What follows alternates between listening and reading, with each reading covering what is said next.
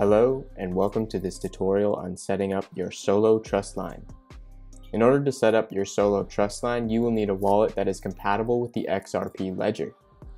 For the sake of this tutorial, I'll be demonstrating how to establish the Solo Trustline with the Sologenic wallet. In order to set up your Solo Trustline with the Sologenic wallet, follow these steps. First, connect your wallet to the Sologenic Dex by following the prompts and scanning the QR code.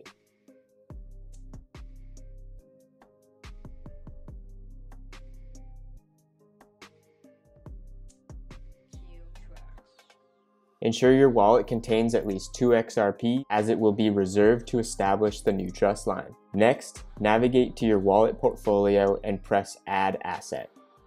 Then select Custom Asset and input the following data, which is available in the description below: the Solo Gateway, the Solo Currency Code, and the limit.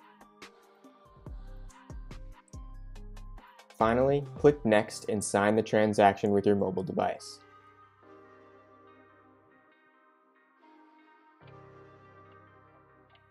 Congratulations, setting up your Solo Trustline is now complete.